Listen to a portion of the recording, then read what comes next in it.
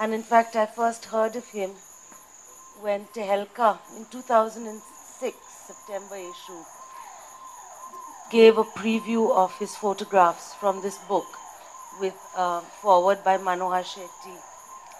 And I was so stunned by the beauty of these images that I kept the issue and I was able to lay my hand on it right away. Because not only, it's not just the starkness of the images that he brings you, but the compassion with which he views this vanishing world, which I often call Lisbon on the Mandovi. They're living in another world that we've all shared in, we who live in Goa and come from Goa, and surrounded by furniture from a different country far away, and paintings and furnishings and clothes and food from far away. And I wrote a poem about an abandoned house in my village of Moira. It's called Miss Havisham of Moira. And on the roof of this abandoned house is a series of cowls with little crosses on top. And I said, is everybody going to Moscow in their minds? inside those houses. And it's a different world, it's a different space, it's a world within a world.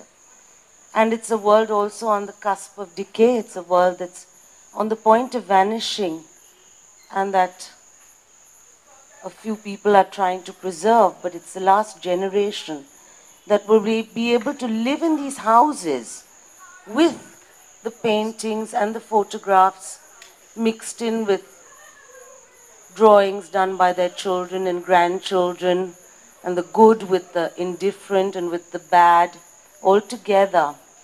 And keeping up this image of a world. It's not the same thing as buying an old colonial house and refurbishing it and living in it. It doesn't have the same sense of timelessness. And this is what they said in Tehelka.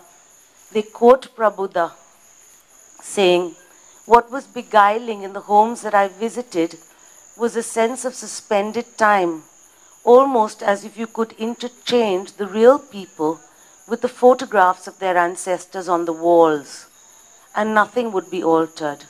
Nobody would notice. So all of us here in Goa know we have friends here or we happen to have family here, how timeless it is to sit in one of these houses with no fans, sit on the balconies at dusk with the neighbors dropping in, and listen to old music and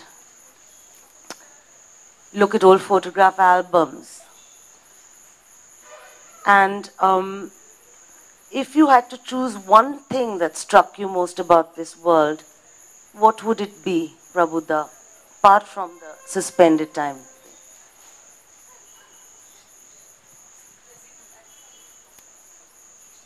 Difficult questions because so many things strike you at so many different instances. Your question was, what is the one thing that would strike me? Is that in a few years, none of this will be there. I think that's, to me, the overwhelming feeling that I get when I visit these places, these beautiful homes. And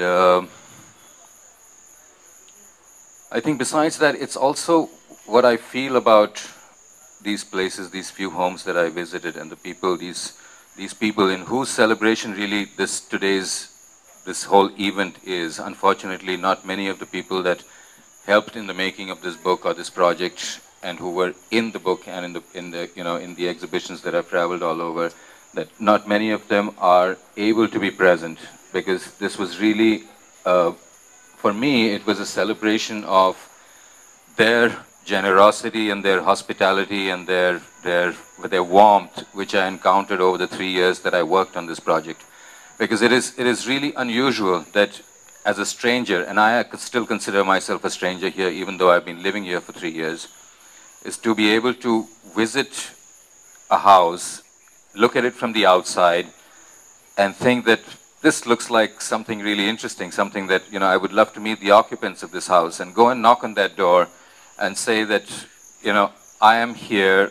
I love the exterior of your house. I want to see what your life is like inside. And can I come in? And more often than not, I think other than maybe one or two stray incidents, I was welcomed. And not just welcomed, but plied with food and fenny and wine and conversation and laughter and history and stories, and everything that I would have wanted in a project like this was just laid out for me. And that is something that, that I will never be able to reconcile with my other life, the life that I have lived all my life in big cities, Bangalore and Delhi, because I can't even imagine beginning a project like this in that kind of territory. Because I think our cynicism and fear and sort of the more the fear of a stranger is so deeply entrenched in where I grew up that this would definitely have not been possible. Anyway, before I ramble, I wanted really to thank all of those people that have helped in whichever small way to make this book possible. And I'm really, I'm sad that not many of them, I can just see a handful out of maybe 50 people that I've photographed and more homes that I've photographed that are here present for this occasion, but my heart goes out to them. And thank you very much. And I'm going to pass you back to Tanya.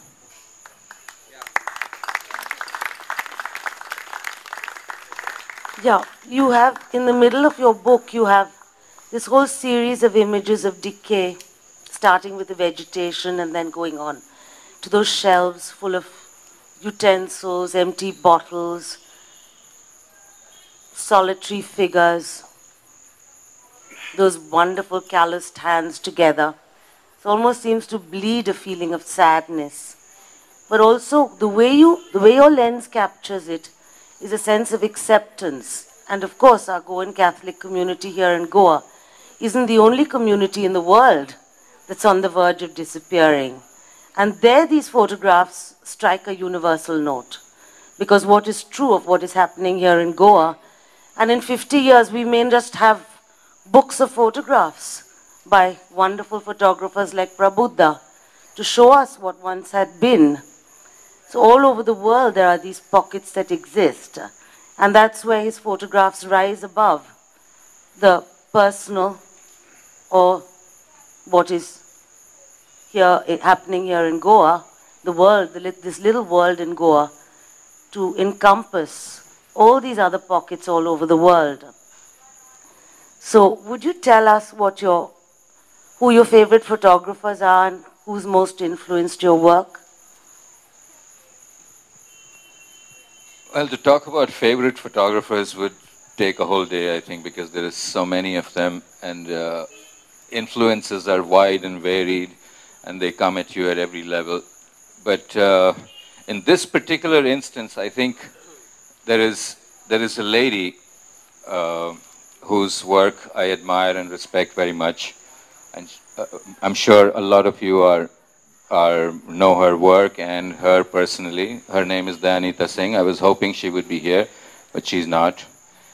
And I have to also thank her because, as in some ways, I think as a critic who was reviewing my book mentioned that Danita's work, what she did in Saligao with the families of Saligao, is a I forget the exact words, but it was, I think, a substantial predecessor to this body of work.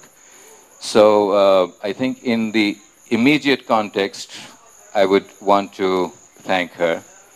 And of course, there are many others that, like I said, the list is too long, and I wouldn't even want to get into it. And like Tanya mentioned about the sadness, there is, of course, sadness. And in fact, I've heard from a few people that why is the work so sad? I mean, couldn't you, in all your travels and in all your Sorry? Okay, she wants to say something. I have to mention that Prabuddha is scattered through the book, despite this sense of, really bleeding sadness and a world suspended in space. He scattered these wonderful images of vitality. You have the altar boys giggling in the church procession, and then you have the wedding. You have the little girl in her first communion dress seated in the parlor with all the cabinets full of ornaments behind her. You have Alexis laughing. Then you have that lovely teenager, Sasha, sitting cross-legged on that chair as if she's going to erupt into the air, like a firecracker, and her parents, very significantly, are sitting behind her in the shadows.